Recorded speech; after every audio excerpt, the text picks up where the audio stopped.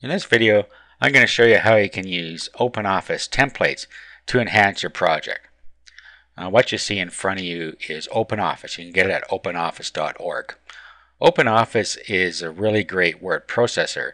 If you don't have Microsoft Word or any good word processor, you can download OpenOffice and it will open Word files and many others. If we look here, let's go to File and Open.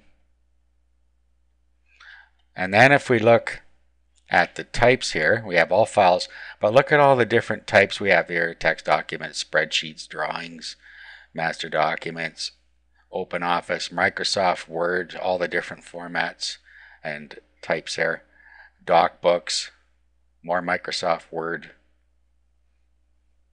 It goes on and on and on. So with OpenOffice, it replaces a lot of things that you would normally pay for.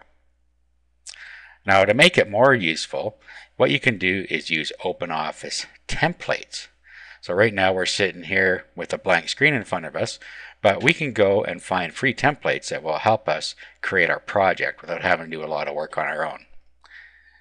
If we go to templates.services.openoffice.org, you come to this site here, and in here there are all kinds of templates that people have created and are sharing with others. So for instance, if you wanted to do something in business, you could go and look through here, see what different templates they have here. So we have correspondence, finance, presentation, miscellaneous, other business documents. So we can go in here.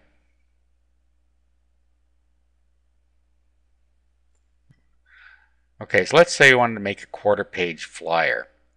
Okay, so we would use this one. Now you can tell which application type they are. This is using the writer, which is the actual word processor.